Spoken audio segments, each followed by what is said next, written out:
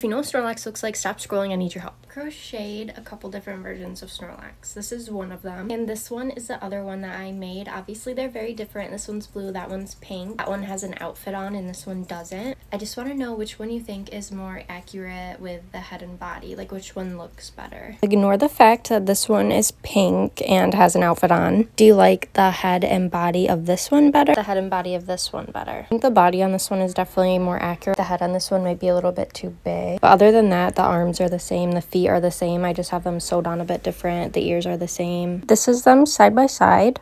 Let me know your opinions in the comments below.